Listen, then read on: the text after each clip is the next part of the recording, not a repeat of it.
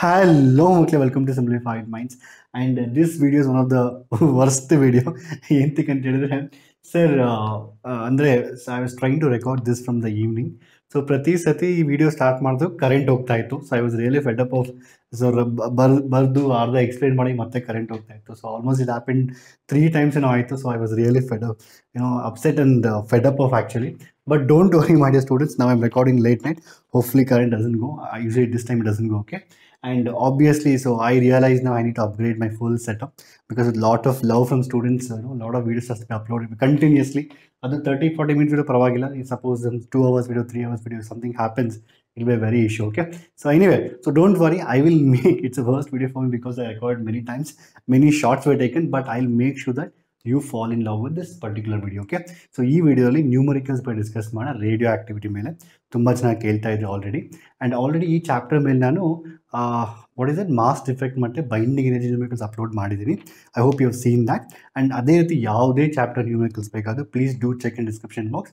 You will find the most of chapters links. Okay, and also ಡೆರೈವೇಷನ್ also ಅದೇ. Okay, ಈಗ directly coming to this chapter. And ಇದು ತುಂಬ important topic. ಎಂತಕ್ಕೆ ಅಂತ ಹೇಳಿದ್ರೆ ಇವನ್ ಇನ್ ದ KCET ಕೂಡ very good number of questions are asked. So ಕೇಳ್ತಾನೆ ಇರ್ತಾರೆ. ಇವನ್ ಇನ್ಫ್ಯಾಕ್ಟ್ ರೀಸೆಂಟ್ ಮಾಡೆಲ್ ಪೇಪರ್ ನೋಡಿದ್ರೆ ನೀವು ಅದರಲ್ಲೂ ಕೂಡ they asked like questions like some kind of like percentage questions. Don't worry, I will take all those type of question. I'll explain you. Okay, and ಈಗ directly concept ಬರೋಣ. First ಅರ್ಥ ಮಾಡ್ಕೊಳ್ಳಿ, ಯಾವತ್ತೇ ಅರ್ಥ ಮಾಡ್ಕೊಳ್ಳಿ, concept is the king. So ನಾನು ಇದಾದ್ಮೇಲೆ ಒಂದು 2-3 problem solve ಮಾಡ್ಬೋದು, but problems R not important. ಈ ಕಾನ್ಸೆಪ್ಟ್ನ ಯಾವ ರೀತಿ ಅಪ್ಲೈ ಮಾಡ್ತೀವಿ ಅನ್ನೋದು ತುಂಬ ಇಂಪಾರ್ಟೆಂಟ್ ಮಕ್ಕಳು. I always tell you. So understanding concept and doing 3-4 problems is 10 times better than without understanding and practicing 10-20 problems. So ಅಂದ್ರೆ ಕಾನ್ಸೆಪ್ಟ್ ಅರ್ಥ ಮಾಡಿಕೊಂಡು ನೀವು ಕಡಿಮೆ ಪ್ರಾಬ್ಲಮ್ಸ್ ಮಾಡೋದು ಪರವಾಗಿಲ್ಲ, ನಿಮಗೆ ಕಾನ್ಫಿಡೆನ್ಸ್ ಬರುತ್ತೆ. So that you can do any problem, at least you can try any problem in your board exam. Okay, ಈಗ so first directly start with your no. So first of all ಎಲ್ಲರಿಗೂ sir radio activity ಅಂದರೆ ಏನು ಅಂತ ಕೇಳ್ತಾರೆ. So radio activity ಅಂದರೆ ತುಂಬ simple ಮಕ್ಕಳೇ. So heavy nucleus ಇದೆ ಅಲ್ವಾ, the heavy nucleus want to become light nucleus. So heavy nucleus want to become slim and fit so that it can enjoy its life.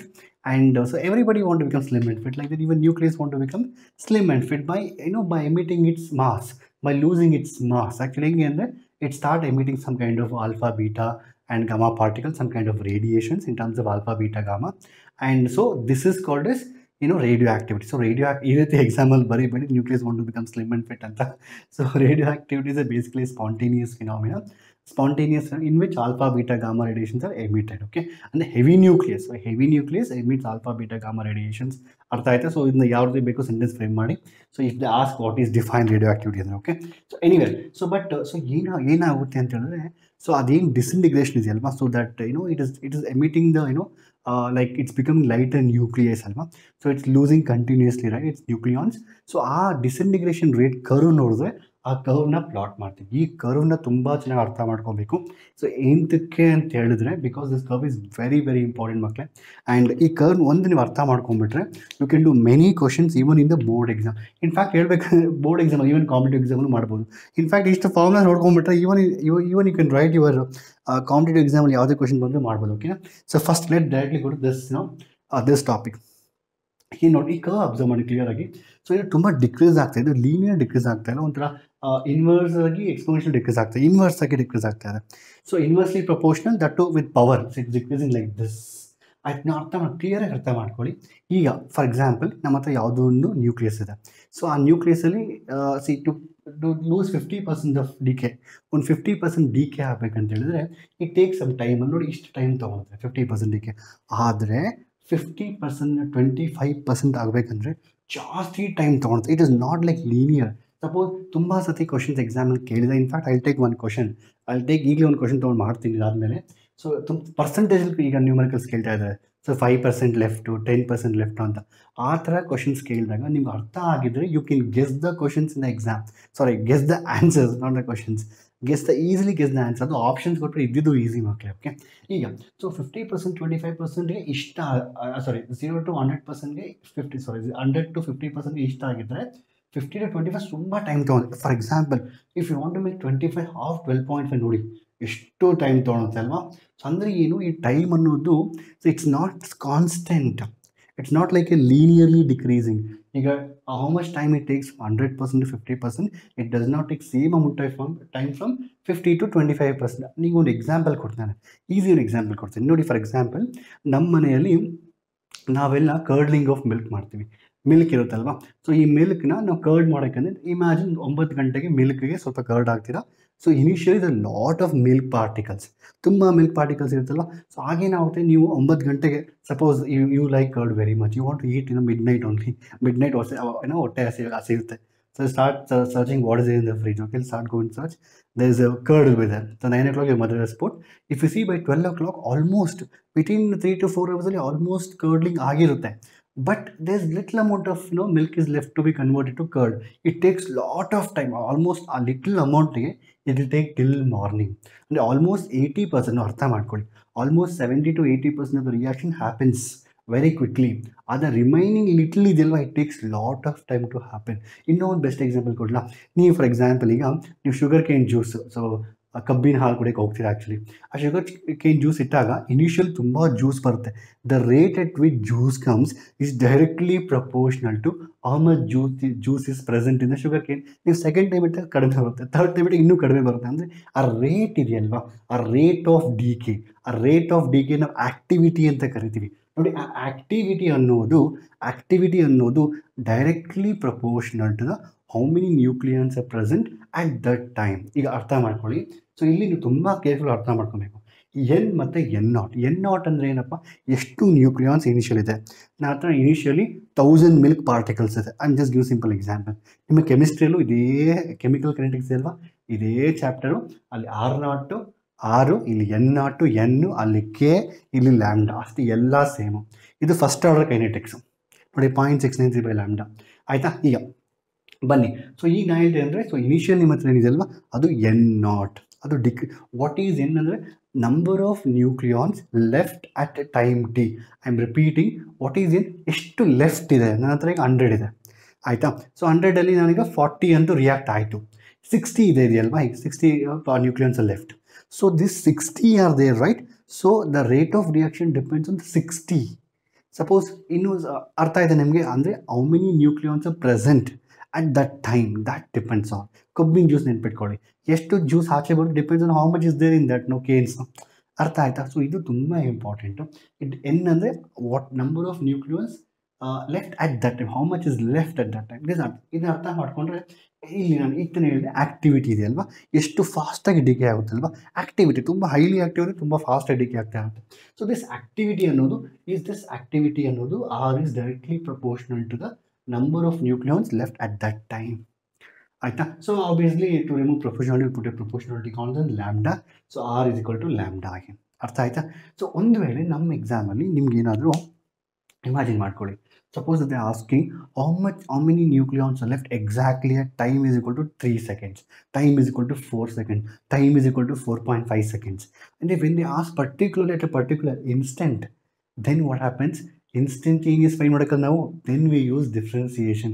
in NPD ನಿಮಗೆ chemistry ಅಷ್ಟೇ, instantaneous rate, average rate. So ನಾವು instantaneous ಯಾವತ್ತೇ find ಮಾಡೋಕ್ಕಂದ್ರೆ ನಮ್ಮ ಮ್ಯಾಥ್ಸಲ್ಲಿ ಒಂದು beautiful concept ಇದೆ. It's my favourite topic. ತುಂಬ ಜನ already ನನ್ನಿಂದ ಕಲ್ತಿದ್ದೀರಾ calculus ಎಲ್ಲ. So differentiation, integration, also made A videos like why to study and all. Okay, ನೀವು just topic compact year. So N ಅಂದರೆ ಯಾವುದೇ ಒಂದು ಇನ್ಸ್ಟೆಂಟಲ್ಲಿ ಫೈಂಡ್ ಮಾಡೋಕ್ಕಂತ ಹೇಳಿದ್ರೆ ನಮಗೊಂದು ಈಕ್ವೇಷನ್ ಬೇಕಲ್ವಾ, ಅದಕ್ಕೆ ನಾವು ನಾವೊಂದು ಡಿ ಟಿ ಅಂತ ಸ್ಮಾಲ್ ಇಂಟರ್ವಲ್ ತೊಗೊತೀವಿ, ಅದನ್ನ ಇಂಟಿಗ್ರೇಟ್ ಮಾಡ್ತೀವಿ, ಒಂದು equation ತೊಗೊಂಬರ್ತೀವಿ. That equation it self is N is equal to N0 into e power minus lambda. ಇದೇ ಈಕ್ವೇಷನ್ ನಿಮ್ಮ ಕೆಮಿಸ್ಟ್ರಲ್ಲೂ ಅಷ್ಟೇ. I think T is equal to 2.303 divided by K into log of R0 by R ಅಂತ ಒಂದು equation. ಅದೇ equation ಅಲ್ಲಿ just it was there it is return in terms of log, it's return in terms of V ಅಂತ. ನೀವು ಯಾವತ್ತು ಏನೇ study ಮಾಡೋದು interlink ಮಾಡ್ತಾ ಇರಬೇಕು. ಸೊ ದಟ್ ನೀವು ಎಷ್ಟು ಇಂಟರ್ಲಿಂಕ್ ಮಾಡ್ತಿರೋ ಅಷ್ಟು ಚೆನ್ನಾಗಿ ಮೆಮೊರಿ ನಿಮ್ಮ ಹತ್ರ ಇರುತ್ತೆ. ಈ ಈಕ್ವೇಷನ್ ಏನು ಗೊತ್ತಾ, ಅಟ್ ಯಾವುದೋ at particular time T exactly how much nucleons R left. ಅರ್ಥ ಆಯ್ತಾ? It's very clear it is, that's all. ಈಗ ಹಾಫ್ ಲೈಫ್ ಪೀರಿಯಡ್ ಆಲ್ರೆಡಿ ಗೊತ್ತಿದೆ ನಮಗೆ. The time taken to reduce half of it's initial values ಕೂಡ half life period. ಅರ್ಥ ಆಯ್ತಾ? That's very simple. Okay, T of is equal to 0.693 divide by lambda, that's equal to land 2 divide by lambda. ನಂತರ then we have something called as average life and the mean life. So what is average life, mean life ಅಂದ್ರೆ see ನಾನು ಹೇಳಿದ್ನಲ್ಲ ಈಗ. So ನಾವು initially 100 particles ತಗೊಂಡ್ರೆ, do you think all the 100 particle disintegrate same time ಎಲ್ಲ ಹಾಕಿದ ತಕ್ಷಣ ಎಲ್ಲ ಇದು ಡಿಸ್ಇಂಟಿಗ್ರೇಟ್ ಆಗುತ್ತಾ? ಇಲ್ಲ. ಈಗ ಮಿಲ್ಕ್ ಪಾರ್ಟಿಕಲ್ಸ್ 100 ಇದೆ, ನಾನೀಗ ಇಮಿಡಿಯೇಟಾಗಿ 100 ಕನ್ವರ್ಟ್ ಆಗ್ಬಿಡುತ್ತಾ? ಇಲ್ಲ. So what I am saying is there some particle takes more time, some particle times, some nucleons take less time. So ಅದ್ರ ಆವ್ರೇಜ್ ಲೈಫ್ ಇದೆಯಲ್ಲ, ಅದು average life mean life period tau is equal to 1/λ. You can prove this also using integration all. So ಎಲ್ಲ ಕಡೆ calculus use ಮಾಡ್ಬೋದು, but do not worry. ಅರ್ಥ ಇದೆ clear ಆಗಿ? So ಇಷ್ಟು ನೀವು ಕ್ಲಿಯರ್ ಆಗಿ ಅರ್ಥ ಮಾಡ್ಕೊಬೇಕು. ಇಷ್ಟು ಫಾರ್ಮುಲಾಸ್ ನಿಮ್ಗೆ ಗೊತ್ತಿದೆ ಅಂತ ಹೇಳಿದ್ರೆ you can do any numericals very easily. ಅರ್ಥ ಮಾಡ್ಕೊಳ್ಳಿ. ಫಸ್ಟ್ ಇದು what is is N number of ನ್ಯೂಕ್ಲಿಯನ್ಸ್ left at any time T ಅಂತ. Okay, just A minute.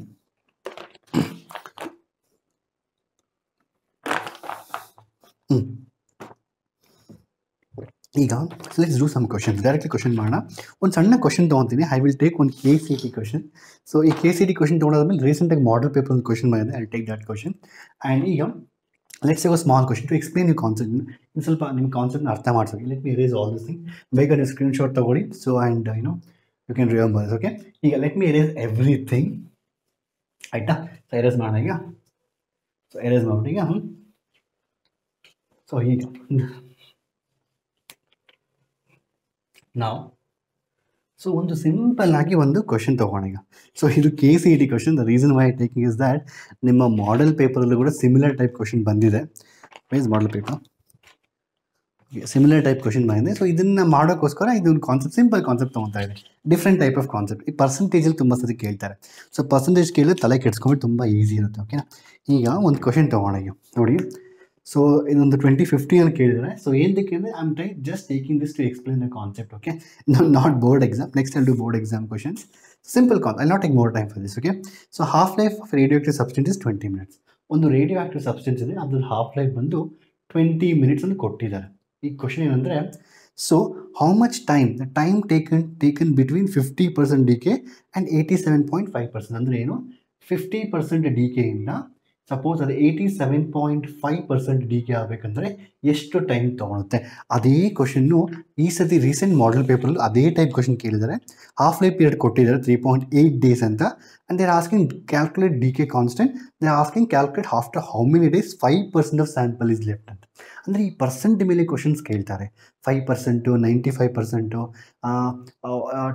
1/5 is 1/5, 1/6 fractional ಕೇಳ್ತಾರೆ. ಈ ಥರ ತುಂಬ ಕ್ವಶನ್ ಈವನ್ KCT ಕೂಡ ಕೇಳಿದ್ದಾರೆ. What fraction is left after 30 years? or similar type of question is then 15, 19, 20. And don't wait, this PDF also will make it available in our SimplifiedMinds app. Okay, then talene kedskombedi. And let's do this question ಅರ್ಥ ಆಯ್ತಾ? ಒಂದು ಯಾವುದೋ ಒಂದು sample ಇದೆ, ಅದ್ರಲ್ಲಿ half life 20 minutes. ಅದು 50% 87.5 ಆಗೋದಕ್ಕೆ ಎಷ್ಟು ಟೈಮ್ ತೊಗೊತಾ ಇದೆ ಅಂತ ಅರ್ಥ ಆಗಿದೆ. ಓಕೆನಾ?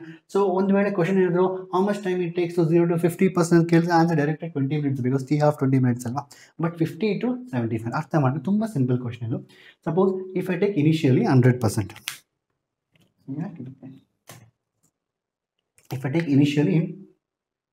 if I take initially 100% ಅಲ್ವಾ.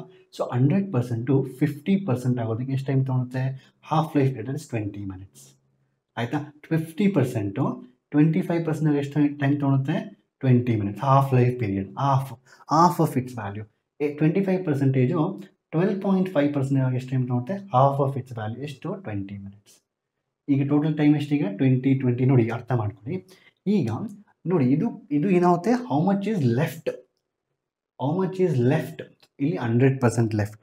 ಹೌ ಮಚ್ ಈಸ್ ಕನ್ವರ್ಟೆಡ್ ನಾವು? 0% converted. Initially there was no conversion, there is no disintegration. ಈಗ ಅದು 100% ಆದಮೇಲೆ 50% ಆಗುತ್ತಲ್ವಾ. ಸೊ 50% ಆಗಿ ಏನಾಗುತ್ತೆ ಈಗ? For example, so 50% converted and 50% left. ನಾವು 25% left and 75% got converted. And ಈಗ ಏನಾಗುತ್ತೆ? 12.5 ಅಂದರೆ 87.5% ವಾಸ್ ಕನ್ವರ್ಟೆಡ್. ಅಂದರೆ ಅರ್ಥ ಮಾಡ್ಕೊಳ್ಳಿ, what is the meaning I told you. ನಾನು ನಿಮಗೆ ಬಿಫೋರ್ ಏನು ಹೇಳಿದೆ, actually always the rate reaction depends on how much is left at particular time. ಅಂದರೆ ಈಗ 100% 25%, 50% ಆಗುತ್ತೆ, 50% 25. ಸೊ 25% ಅಂದರೆ 25% of the reaction got completed, 25% of the nucleons got reacted, nucleons got disintegrated. So 25%, I'm really sorry. So 25% ಅಂದರೆ 25% of the nucleons are left at that time. So what I was saying, left how much is left. So the rate of decay depends on how much is left. So 100% left. After 20 minutes, 50% left, 50% gone. After 20 minutes, 25% left, totally till now 75% gone. After 20 minutes, 12.5% left, total is 87.5% gone. That means that much has got reacted. Question in ಕೇಳ್ತಿದಾಗ simple ಆಗಿ, so how much time it's taken from 50% to 87.5% ಅಂತ ಕೇಳ್ತಾರೆ. Answer ಏನಿಗೆ ಇದಕ್ಕೆ simple ಆಗಿ 20 + 20 40 minutes. ನೀವು ಇದೇ ಕ್ವಶನ್ನ ಇದು K C E T 2050 ಅಂತ ಕೇಳಿದ್ರೆ ನೀವು ಇದೇ ಕ್ವಶನ್ನ ನೀವು ಯಾವುದಾದ್ರೂ ಬೇರೆ ಯಾವುದೇ ಕೆ.ಸಿ.ಟಿ ಬುಕ್ ತಗೊಂಡು ನೋಡಿ, they would have done this question A very long method taking T1. I'll do this question now in the different method. Okay, T1 lambda 1, T2 lambda 2 ಅಂತ ತಗೊಂಡು ಏನೋ ಒಂದು ದೊಡ್ಡ ಸ್ಟೆಪ್ ಮಾಡಿ ಡಿವೈಡ್ ಮಾಡಿ ಮಲ್ಟಿಪ್ಲೈ ಮಾಡಿ, you will not have so much time. ಅಂದರೆ ನಾನು ಏನಂತ ಈ ಕ್ವಶನ್ ಮಾಡಿದ್ರೆ ನಿಮ್ಗೆ ಅರ್ಥ ಆಗಲಿ ಅಂತ, ಆಯಿತಾ? ಯಾವುದು ಲೆಫ್ಟ್, ಎಷ್ಟು ಲೆಫ್ಟ್ ಇದೆ, I mean what is left and how much is this is the consumed and is like how much is left. So 25% ಅಂತ ಹೇಳಿದ್ರೆ 25% ಇಸ್ ಲೆಫ್ಟ್. ಸೊ ಅಷ್ಟು ನ್ಯೂಕ್ಲಿಯನ್ಸ್ ಲೆಫ್ಟ್, 75% ಈಸ್ ಕನ್ಸ್ಯೂಮ್ಡ್ ಅಂತ. ಈಗ ಇದೊಂದು ಕ್ವಶನ್ ತೊಗೊಂಡು ಹೇಳಿ. ಸೊ ಆಲ್ರೆಡಿ ಆ್ಯಂಡ್ ಆಲ್ಸೋ ನಾನು ಮಾಡಲ್ paper questions ಎಲ್ಲ ನ್ಯೂಮರಿಕಲ್ಸ್ ಸಾಲ್ವ್ ಮಾಡಿದ್ದೀನಿ. ಒಂದು ವೇಳೆ ನೀವು ಆಲ್ರೆಡಿ ಈ ನ್ಯೂಮರಿಕಲ್ನ ಸಾಲ್ವ್ ಮಾಡಿದ್ರೆ you can skip this and many people would not how solve, that's I am doing it. But if already Dhan same question ನನ್ನ already ಎಲ್ಲ ಮಾಡಲ್ ಪೇಪರ್ ನ್ಯೂಮರಿಕಲ್ಸು ನಾನು ಮಾಡಿ ಆಲ್ರೆಡಿ ಎಲ್ಲ ಚಾಪ್ಟರ್ದು numericals, so model ಪೇಪರಿಂದ. So if you already watch that video, you don't have to watch this numerical, you skip it and watch next numerical. ಇಲ್ಲಿ ನೋಡಿ, ಈ question ಅಂದರೆ half life of A radon ಅಂದರೆ ಏನು? ಒಂದು radon ಇದೆ ಅಲ್ವಾ, ಇದರದ್ದು ಹಾಫ್ ಲೈಫ್ ಬಂದು ಎಷ್ಟಿದೆ? 3.8 ಡೇಸ್ ಇದೆ, ಆಯಿತಾ? ನೀವು ಈಗ ಅಂದರೆ find it's D K constant. Question ಕೇಳ್ತಾ ಇದ್ರೆ what is the lambda, D K constant ಏನು, after how many days. Question ಅಂದರೆ ಆಫ್ಟರ್ ಹೌ ಮೆನಿ ಡೇಸ್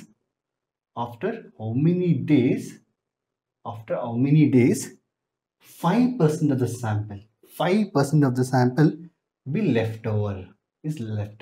ನಾನು ಏನಕ್ಕೆ ಅಷ್ಟೊಂದು ಎಕ್ಸ್ಪ್ಲೇನ್ ಮಾಡಿದೆ ಅಂದರೆ ಲೆಫ್ಟು ಅಂತ ಇದನ್ನು ಅರ್ಥ ಮಾಡ್ಕೊಬೇಕು. ನಾವು ಯಾವುದೇ ಕ್ವಶನ್ ಬಂದು ನೀವು ಮಾಡ್ಬೋದು.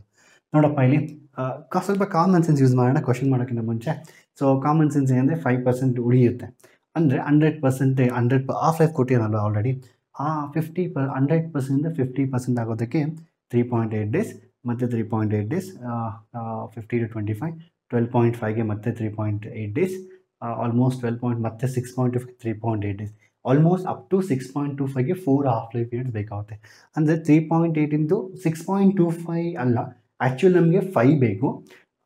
ಬಟ್ ಸ್ವಲ್ಪ 3.8 ಇಂಟು ಐ ಥಿಂಕ್ ನೀವು 4 ಮಾಡಿದ್ರೆ 3.4 4 32 2 3 12 15 15.2 ಏನೋ ಬರುತ್ತೆ. ನಿಯರ್ಲಿ 16, ಸ್ವಲ್ಪ ಜಾಸ್ತಿ ಇರುತ್ತೆ because 6.25 is not the answer, 5% is answer. So answer ಸಮಯ ಶುಡ್ ಬಿ ಅರೌಂಡ್ 16. ಅಂದರೆ ನಾವು ಕ್ವಶನ್ ಮಾಡ್ದೇ ಸಾಲ್ವ್ ಮಾಡ್ಬೋದು. ಈ ಥರ ಪರ್ಸಂಟೇಜ್ ಕ್ವಶನ್ ಬಂದರೆ ನೀವು ತಲೆ ಕೆಡ್ಸ್ಕೊಬೇಡಿ. ಆದರೆ ಈಗ ನಾನು ಹೇಳ್ಕೊಡ್ತೀನಿ ಯಾವ ರೀತಿ ಮಾಡಬೇಕು ಅಂತ. ಸೊ ನೀವು ಎಕ್ಸಾಮಲ್ಲಿ ಯಾವ ರೀತಿ ಸ್ಟೆಪ್ಸ್ ಬರೀಬೇಕು ಅಂದ್ಬಿಟ್ಟು ಫಸ್ಟ್ ನೋಡಿ, it's very very simple. First ನಾನು ಹೇಳಿ ಅರ್ಥ ಆಯ್ತಾ? ನೀನು ಅರ್ಥ ಅಂದರೆ ನಾನು ಹೇಳಿದ್ದು ಇದೇ, ಇದು ಚೇಂಜ್ ಮಾಡ್ಲಾ, ಇದನ್ನು ಚೇಂಜ್ ಮಾಡ್ತೀನಿ. ಓಕೆ, ಈ ಕ್ವಶನಲ್ಲಿ ಇದನ್ನೆಲ್ಲ ಚೇಂಜ್ ಮಾಡಿ ಈ ಕ್ವಶನ್ ಬರೆಯೋಣ ಇಲ್ಲಿ. ಅಂದರೆ ಅವ್ರು ಏನು ಹೇಳ್ತಾರೆ ಎರೇಸ್ಡ್ of. Okay, anyway, so no problem, leave it. ನಾವು ಏನು ಕ್ವಶನ್ ಅಂದರೆ ನೋಡಿ, ಸಿಂಪಲ್ ಆಗಿ ಕೇಳ್ತಾರೆ ಈ ಕ್ವಶನಲ್ಲಿ. ಸೊ 100% ಇದೆ ಅಲ್ವಾ, ಸೊ 100%. ಓಕೆ, ಸೊ 100% ಬಂದು 100%ಇಂದ ಎಷ್ಟಾಗಬೇಕು ನಮಗೆ? ಓಕೆ, 100%ಇಂದ 50% ಆಗೋದಕ್ಕೆ, 50ಇಂದ 25% ಆಗೋದಕ್ಕೆ, 25ಇಂದ 12.5% ಆಗೋದಕ್ಕೆ, 12.5ಇಂದ 6.25. ಆ್ಯಕ್ಚುಲಿ ನನಗೆ 5% ಬೇಕು ಕ್ವಶನಲ್ಲಿ, 5% ಶುಡ್ ಬಿ ಲೆಫ್ಟ್. ಸೊ ಇಲ್ಲಿ 3.8 ಡೇಸಾ 3.8 ಡೇಸಾ 3.8 ಡೇಸಾ 3.8 ಅಂದರೆ 6.25% left after how many half lives? 4 half lives. ಅಂದರೆ ಎಷ್ಟು? 4 ಇಂಟು 3.8 4 32 15.2 ಆಗುತ್ತೆ. ಆದರೆ ನನಗೆ 5% ಬೇಕು, ಇನ್ನು ಸ್ವಲ್ಪ ಜಾಸ್ತಿ ಆಗುತ್ತೆ. 6ಗಿಂತ ಸ್ವಲ್ಪ ಇನ್ನು ಸ್ವಲ್ಪ ಕಡಿಮೆ ಆಗುತ್ತೆ, ಸ್ವಲ್ಪ ಜಾಸ್ತಿ ಇರುತ್ತೆ, ಅರೌಂಡ್ 15 16 17 ನಂಗೆ ಆನ್ಸರ್ ಇರಬೇಕು. ಸೊ ಆನ್ಸರ್ ನಿಯರ್ಲಿ ಅರೌಂಡ್ 16 ಈಸಿಯಾಗಿರುತ್ತೆ, 16 17 ಆ ರೀತಿ. ಸೊ ಇದು ನಾವು ಈಸಿಯಾಗಿ ಅರ್ಥ ಮಾಡ್ಕೊಬೇಕು ಯೂಸಿಂಗ್ ದಿಸ್. ಬಟ್ ಆದರೆ ಎಕ್ಸಾಮಲ್ಲಿ ಕೇಳ್ತಾರೆ ಯಾವ ರೀತಿ ಬರಿಬೇಕು ಅಂತ. ಸೊ ಈಗ ಸರ್ ಸ್ಟೆಪ್ಸ್ ತುಂಬ ಇಂಪಾರ್ಟೆಂಟ್ ಎಕ್ಸಾಮಲ್ಲಿ. ಯಾವತ್ತೇ ಆಗಲಿ ಯಾವುದೇ ನ್ಯೂಮರಿಕಲ್ ಕೇಳಿದ್ರು, ಒಂದು ನಿಮಿಷ ಕುಡಿತೆ ಸರ್. ಯಾ ಸೊ ಯಾವುದೇ ನ್ಯೂಮರಿಕಲ್ ಕೇಳಿದ್ರು ಸೊ ಫಸ್ಟ್ ಏನು ಮಾಡ್ಬೇಕಂದ್ರೆ ನೀವೀಗ ಸೊ ಆಲ್ವೇಸ್ ಗಿವನ್ ಡೇಟಾ ಬರೀಬೇಕು. ನಾನು ಆಲ್ರೆಡಿ ಗಿವನ್ ಡೇಟಾ ಇಲ್ಲೇ ಬರ್ತೀನಿ. So I just write given data ಅಂದರೆ ಏನು ಟಿ ಹಾಫ್ ಎಷ್ಟಿದೆ, ಏನು ಫೈನ್ ಮಾಡಬೇಕು, 5% ಸ್ಯಾಂಪಲ್ ಇಸ್ ಲೆಫ್ಟ್ ಅಂದರೆ ಏನು. ಸೊ ಎನ್ ಅಂದರೆ ಏನು ನಾನು ಹೇಳ್ತಾ ಇದ್ದೀನಿ. ಎನ್ ಅಂದರೆ how many nucleons R left. So N is equal to 5% of N not. ಅಂದರೆ ಎನ್ ನಾಟ್ ಎಷ್ಟಿದೆಯೋ ಅದರಲ್ಲಿ 5% ಬಂದು ಎನ್ ಅಂತ. ನೀವು ಬೇಕಾದರೆ ಇದನ್ನು N is equal to 0.05 N not ಅಂತ ಬರೀಬೋದು. ಇಲ್ಲ ಅಂದರೆ 5/1/20 ಅಂತ ಕೂಡ ನೀವು ಹೇಳ್ಬೋದು. ಆಯ್ತಾ, ಅರ್ಥ ಆಯ್ತಾ? It's very simple. ಇದು ಅರ್ಥ ಆದಮೇಲೆ ನೀವೇನು ಮಾಡಬೇಕಂದ್ರೆ ಈಗ ಸೊ ಕ್ವಶನ್ ಏನು, ಸೊ ದೇ ಆಸ್ಕಿಂಗ್ ಲೈಕ್ 5% ಎಷ್ಟಿದೆ ಅಂದ್ಬಿಟ್ಟು. See when ever they ask like 5% and all, what we should do is basically so we have to use the actual formula. ಎಕ್ಸಾಕ್ಟಾಗಿ ಕೇಳಿದ್ರೆ ನಾವು ಈ ಫಾರ್ಮುಲಾ ಯೂಸ್ ಮಾಡಬೇಕು. So we know that so N by N not will be equal to E power minus lambda T. ಆಯಿತಾ? So ಈಗ ನನಗೇನು ಬೇಕಲ್ಲಿ time ಬೇಕು. ಅಂದರೆ ಇದು already ಕೊಟ್ಬಿಟ್ಟಿದ್ದಾರೆ. N by N not is 5%, 0.05 ಕೊಟ್ಟಿದ್ದಾರೆ. ನನಗೆ ಲ್ಯಾಂಬ್ಡಾ ವ್ಯಾಲ್ಯೂ ಗೊತ್ತಿಲ್ಲ, ಟೈಮ್ ಪೀರಿಯಡು ಗೊತ್ತಿಲ್ಲ. Time period I have to find out what's how many days it takes ಅಂತ. ಸೊ ನಮ್ಮ ಲ್ಯಾಂಬ್ಡಾ ಕಾನ್ಸ್ಟೆಂಟ್ ಫೈಂಡ್ ಮಾಡೋಕ್ಕಾಗುತ್ತೆ. But they given half life ಅಲ್ವಾ. So half life ಕೊಟ್ಟಿದ್ರೆ ಈಸಿಯಾಗಿ constant ಬರೀಬೋದು. So we know that so the lambda is equal to 0.693 divided by T half. T half ಎಷ್ಟಪ್ಪ? T half formula ಬರೀ ಯಾವತ್ತೇ ಆಗಲಿ. So please remember numericals given formula answer. ಪ್ರತಿಯೊಂದಕ್ಕೂ formula ಬರೀಬೇಕು ನೀವು. ಓಕೆನಾ? So ಇದನ್ನು ಬರೆದ್ರೆ ನಿಮಗೆ 0.693 ಡಿವೈಡ್ ಬೈ ಟಿ ಆಫ್ ಎಷ್ಟು 3.8 ಡೇಸ್ ಅಲ್ವಾ. ಸೊ ಎಷ್ಟು ಬರ್ತದೆ ಆನ್ಸರ್ ನಿಮಗಿದು? ಸೊ ಇದರ ಆನ್ಸರ್ ನಿಮಗೆ 0.693 ಎಷ್ಟಪ್ಪ ಅದು? 693 ಡಿವೈಡ್ ಬೈ 3.8 ಆನ್ಸರ್ ಎಷ್ಟಾಗುತ್ತೆ ನಿಮಗದು? 0.182. ಸೊ ಯೂನಿಟ್ಸ್ ಕೂಡ ಬರೀರಿ 0.182 ಪರ್ ಡೇ ಅಂತ. So day to the power of minus, ಇದು ಪರ್ ಸೆಕೆಂಡ್ ಇರುತ್ತೆ ಯೂನಿಟ್ಸು ಪರ್ ಡೇ. ನಂಗೆ ಲ್ಯಾಂಬ್ಡಾ ವ್ಯಾಲ್ಯೂ ಗೊತ್ತಾಯ್ತು ಈಗ. So N by N not ಏನು, ನಂಗೆ already N by N not ಬಂದು 0.05 ಅಂತ ಗೊತ್ತಾಯಿತು. 0.05 ಈ ಪವರ್ ಏನಾಗುತ್ತೆ ಇಲ್ಲಿ, E power minus lambda, E power minus lambda ಪ್ಲೇಸಲ್ಲಿ 0.182 ಗೊತ್ತಾಯ್ತು. ಟೈಮ್ ಪೀರಿಯಡು ಟಿ ಅಂತ ಗೊತ್ತಾಯ್ತು. ಇಷ್ಟೇ, ಇದು ಆನ್ಸರ್ ಬಂತು. From now onwards it's mathematics. It's a mathematics point of view. Is no physics here actually. ಇಲ್ಲಿಂದ ಪ್ಯೂರ್ ಮ್ಯಾಥಮೆಟಿಕ್ಸ್. ಲಾಗು ಎಲ್ಲ ಅಪ್ಲೈ ಮಾಡೋಕ್ಕೆ ಈಗ. ಸೊ ಲಾಗ್ ಅಪ್ಲೈ ಮಾಡೋದಕ್ಕೆ ಎರಡು ಕಡೆಯೂ ಲಾಗ್ ಬೇಸ್ ಇರೋದ್ರಿಂದ so by default is A LAN it is. ಯಾವತ್ತಾಗಲಿ ಯಾವುದೇ physical ಕ್ವಾಂಟಿಟೀಸಲ್ಲಿ ಫಿಸಿಕ್ಸಲ್ಲಿ ನಾವು ಲ್ಯಾನೇ ಅಪ್ಲೈ ಮಾಡ್ತೀವಿ. ನ್ಯಾಚುರಲ್ ಲಾಗರಿದಮ್ಸ್ 0.05 ಇ ಪವರ್ ನೋಡಿ, ಇ ಪವರ್ ಸಮಥಿಂಗ್ ಇದ್ದರೆ ಮುಂದೆ ಬರುತ್ತೆ. ನಾವು already formula ಇದೆಯಲ್ವ, log base E something to the power of some X ಇದ್ರೆ ಆಬ್ವಿಯಸ್ಲಿ ಎಕ್ಸ್ ಆಗುತ್ತೆ actually. So again LAN if apply this will come to in the front 182 into T ಅಂತ ಬರುತ್ತೆ. ಆಯಿತಾ? ನೋಡಿ ಯಾವತ್ತೇ ಆಗಲಿ ಈಗ ನೀವು ಲ್ಯಾನ್ ವ್ಯಾಲ್ಯೂ ಫೈಂಡ್ ಮಾಡಬೇಕು. ನೀವೇನು ಮಾಡ್ತಾರೆ, ಕ್ಯಾಲ್ಕುಲೇಟರ್ ಯೂಸ್ ಮಾಡ್ತೀರಾ. Since I mathematics teacher I can use what ever I want. Anyway this we got the answer, approximate answer ನೋಡಿ ಈಗ. ಸೊ ಎಷ್ಟು ರೀತಿಯ ಫೈಂಡ್ ಮಾಡೋದು. ಫಸ್ಟ್ ಆಫ್ ಆಲ್ ಇದು ಕನ್ವರ್ಟ್ ಮಾಡ್ಕೊಳ್ಳಿ, ಲಾಗ್ ಕನ್ವರ್ಟ್ ಮಾಡ್ಕೊಳ್ಳಿ. ಸೊ ಇದು 2.303 ಲಾಗ್ ಆಫ್ ಇದು 0.05 is equal to minus 1.82 into T ಇರುತ್ತೆ. ನೀವು ಯಾವ್ದು ಬೇಕು ಅದು ಮಾಡ್ಬೋದು. Log 0.05 if you want you can find log 0.05 directly. Obviously value negative ಇರಬೇಕು. ಸೊ ಇದ್ರ ವ್ಯಾಲ್ಯೂ ಎಷ್ಟು ಆಗುತ್ತಪ್ಪ, ಇದ್ರು ನೆಗೆಟಿವ್ ಇರುತ್ತೆ ಆಬ್ವಿಯಸ್ಲಿ. ಸೊ -2 ಪ್ಲಸ್ ಲಾಗ್ 10/2 ಅಂದರೆ -2. You can do in this way. Okay, so log 0.5 ಅಂದರೆ ನೀವೇನು ಮಾಡೋದಂದರೆ, so you can write always log 10 power minus 2 and into like it is 5 alva. 10 power minus 1/1000 ಆಗುತ್ತೆ. ಇದರ log ಬಂದು -2. ಇದರ log ಬಂದು you can write always log 10/2. log 5 log 10/2 ಅಂತ ಬರೀಬೋದು. Again log 1 -2 plus 1 and ಏನಾಗುತ್ತೆ ನಿಮಗೆ 10/2 ಅಂದರೆ again minus you should do log 2. log 2 ಬಂದು 0.3 ಬರುತ್ತೆ. So don't worry, so will get -1 -1.3 answer ಬರುತ್ತೆ ನಿಮಗೆ ಆ್ಯಕ್ಚುಲಿ. ಸೊ ಅಂದರೆ ಈ ರೀತಿ ಬೇಕಾದರೂ ಮಾಡ್ಬೋದು. So obviously I got -1 point this value negative ಇರಬೇಕು. ಇಲ್ಲ ಸರ್ ಅಂದರೆ ಬೇಕಾದರೆ ಈ ನೆಗೆಟಿವ್ ಇದೆಯಲ್ವಾ, ಈ ನೆಗೆಟಿವ್ ಶಿಫ್ಟ್ ಡಿಸೈಡ್ ಮಾಡಿದ್ರೆ ಯಾವತ್ತೇ ಆಗಲಿ ನೋಡಿ, ಲಾಗ್ ಒಳಗಡೆ ನೆಗೆಟಿವ್ ಬಂದಾಗ so you know that it becomes 1/log. ಅಂದರೆ ನೀವು ಲಾಗರಿದಮ್ಸ್ ತುಂಬ ಪರ್ಫೆಕ್ಟ್ ಆಗಿರಬೇಕು. So many are requesting with do logs ಅಂತ. ಡೆಫಿನೆಟ್ಲಿ ಒನ್ ಟೈಮ್ ಮಾಡಿಕೊಂಡು I do it. Okay, so it's also important for your competitive exams. So now log means at least you should be able to guess the answer. Guess ಮಾಡೋಷ್ಟು capacity ನಿಮ್ಗೆ ಇರಲೇಬೇಕು ಮಕ್ಕಳು. Definitely I do it, so do not worry. And log 1/x ಇರುತ್ತಲ್ವಾ, so ಇಲ್ಲಿ 1/x ಇರುತ್ತೆ, then 2.303 log so negative ಈ side ಬಂದಾಗ ಇದು ರೆಸಿಪ್ರೋಕಲ್ ಆಗುತ್ತೆ. ಸೊ 2.303 ಲಾಗ್ ಬಂದು 1/0.05. ಸೊ 1/0.05 ಏನಾಗುತ್ತೆ 1/20 ಆಗುತ್ತೆ. 0.182 ಇಂಟು ಟಿ ಅಂತ ಈ ರೀತಿ ಬೇಕಂದ್ರೆ ಮಾಡ್ಬೋದು. ಇದು ಲಾಗ್ 20 ಆಗುತ್ತಾಗ. ಸೊ 2.303 ಲಾಗ್ 20 ಅಂತ ಬರುತ್ತೆ. ಸೊ ಇಲ್ಲ 0.182 ಇಂಟು ಟಿ ಅಂತ ಲಾಗ್ 20 ಅನ್ಸ್ಟೇ ಆನ್ಸರ್ ನೋಡಿ. ಲಾಗ್ 20 ಅಂತ ತಗೊಂಡ್ರು ಅದೇ ಆನ್ಸರ್ ಬರುತ್ತೆ. ಲಾಗ್ 20 ಅಂತ ತಗೊಂಡ್ರು ಲಾಗ್ 20 ಅಂದರೆ ಎಷ್ಟು 2 ಇಂಟು 10 ಅಲ್ವಾ. So log 2 plus log 10. So log 2 ಏನಪ್ಪ, ಸೊ ಲಾಗ್ 2 ಒಂದು 0.3 ಇದು 1. So 1.3 since there is no negative. So you got anyway you will get 1 point. ನೀವು ಈ ರೀತಿ ಮಾಡೋದು ಬರುತ್ತೆ, ಈ ರೀತಿ ಮಾಡೋದು ಬರುತ್ತೆ. ಇಲ್ಲ ಅಂತ ಹೇಳಿ ಸರ್ ನಾನು ಇಲ್ಲೇ ಮಾಡ್ತೀನಿ ಅಂದರೆ ಇಲ್ಲೂ ಮಾಡಿಬೇಕಂದ್ರೆ ನೋಡಿ 5/20 ಇಲ್ಲೇ ಮಾಡ್ಕೊಂಬಿಡಿ. ಸೊ ನೀವು you will get like this ಇಲ್ಲಿ ನಿಮ್ಗೆ 1/20 ಬರುತ್ತೆ. ಸೊ ಈ ರೀತಿ ಸ್ಟಾರ್ಟಿಂಗಲ್ಲೇ 1/20 ಬೇಕಾದ್ರೆ ಬರ್ಕೊಬೋದು. ಸೊ ಆಗ ನೀವು ನೆಗೆಟಿವ್ ಈ ಸೆಟ್ ಬಂದು ತೊಗೊಂಡಾಗ ಇಲ್ಲಿ ನಿಮಗೆ 1/20 ಇರುತ್ತೆ, ನೆಗೆಟಿವ್ ಬಂದಾಗ ರೆಸಿಪ್ರೋಕಲ್ ಆಗಿ 20 ಆಗುತ್ತೆ. ಸೊ ಲಾಗ್ 20 ಕ್ಯಾಲ್ಕುಲೇಟ್ ಮಾಡಿದ್ರೆ 1.3 ಬರುತ್ತೆ. Anyway you can do it. Just showed extra 2-3 steps. You can cut it on all this things. You can just right directly like this. Okay, so log 20 ಅಂದ್ರೇನು 2.303 log 20 ಬಂದು value 1.3 ಇದೆ, 0.182 into T ಅಂತ. So ನಾ ಈ T value ಏನಾಗುತ್ತೆ, so T value ಬಂದು 2.303 into 1.3 divided by 0.182 ಅಂತ answer ಬರುತ್ತೆ. ಇದನ್ನು ಡಿವೈಡ್ ಮಾಡಿ ನೋಡಿ ಏನು ಆನ್ಸರ್ ಬರುತ್ತೆ ಅಂತ. ಸೊ 2.303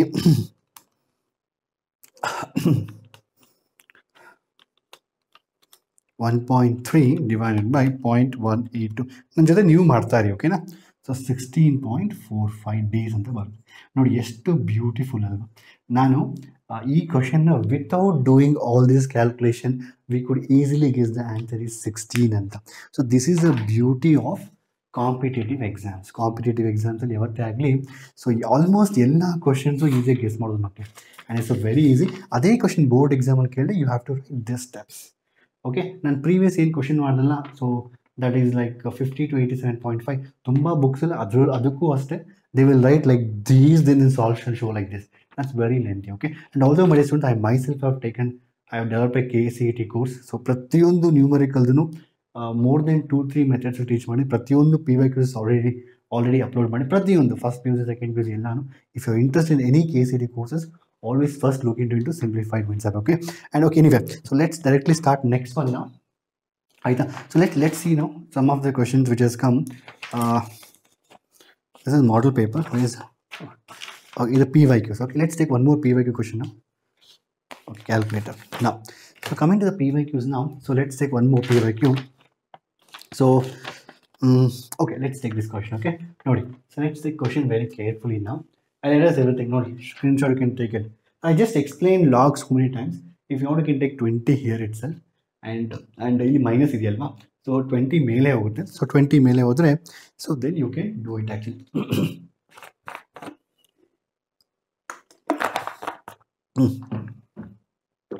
ಸೊ 20 ಡೈರೆಕ್ಟಾಗಿ ಮೇಲೆ ಹೋಗುತ್ತೆ ನೆಗೆಟಿವ್ ಈಚೆ ಬಂದಾಗ.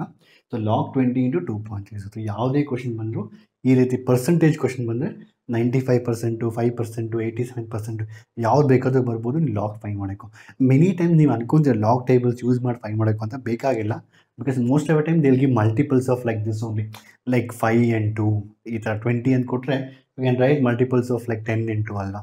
So you can always write multiples of 10 into and get the answers. Okay, so there is a different ways are there. I will teach you some.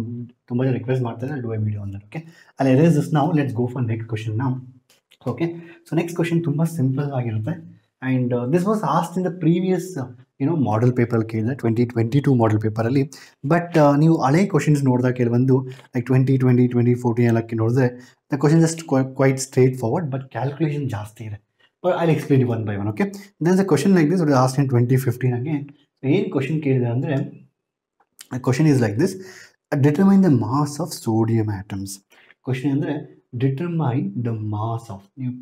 I hope you have this PDF. This PDF you can download free from SimplifiedMinds app. Many will have this already PDF. I'm very much sure.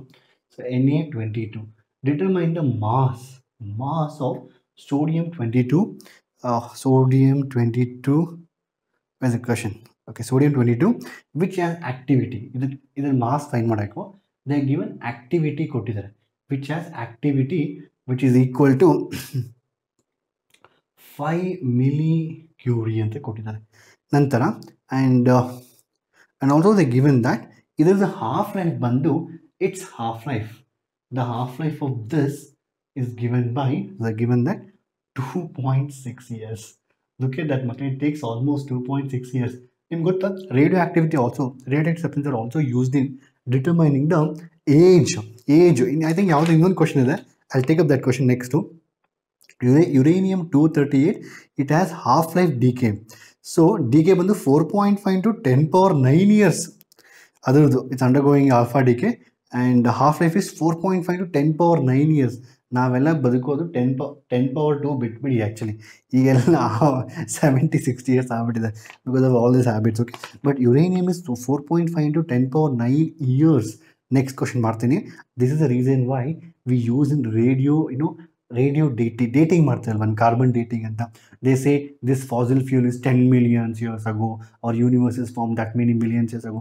It is all possible by knowing the half-life period. So ಎಷ್ಟು sample ಉಳಿದಿದೆ ಅದ್ರ basis ಮೇಲೆ find ಮಾಡೋದು. And anyway ಫ್ಯೂಚರಲ್ಲಿ ನೀವು ಯಾರಾದರೂ ಈ nuclear physics ಇದೆಯಲ್ವ, ತುಂಬ beautiful subject nuclear physics ಅಂತ. ಆ್ಯಂಡ್ ನಮ್ಮ even it's a very important for nation building. ನೀವೆಲ್ಲ ಒಂದು ಉತ್ತಮ, it is all very important. ಮಕ್ಕಳು ನಿಮ್ಗೆ ಯಾರು ಹೇಳೋದಿಲ್ಲ. I tell you something called as bark. ತುಂಬ ಜನ ಬಾರ್ಕ್ ಎಕ್ಸಾಮ್ಗೆ ಬರ್ತೀರ, so you get lot of good opportunities. Bark ಅಂತ ಒಂದು ಅದಕ್ಕೆ ಸಪ್ರೇಟ್ ಎಕ್ಸಾಮ್ ಇರುತ್ತೆ, like after your engineering also can write.